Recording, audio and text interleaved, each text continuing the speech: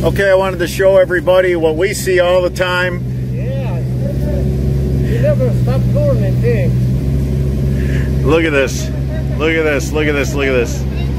Crazy. 6-inch pipe with a sock on it, which is fine, you know. Like if you want to use the sock because you have only crushed stone available to you, so you want this sock to catch the fines from the crushed, I get that.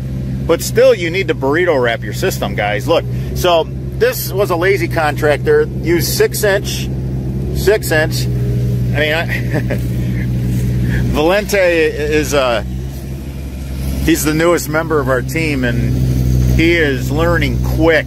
Each and every house we go to, we're tearing out an old system. So you can see they got a little bit of pea stone under the sod. That pipe is way too high. This pipe was not at the bottom of the trench. Look at all the pea stone that's mixed in with the dirt. Look at that. So the water wasn't getting to the 6-inch pipe. Plus, this is knife cut.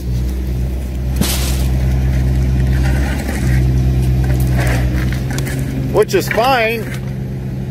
Personally, the whole point of knife cut in my world, see, it's not a very big inlet, but the whole point of knife cut in my world is so that you don't have to use the sock.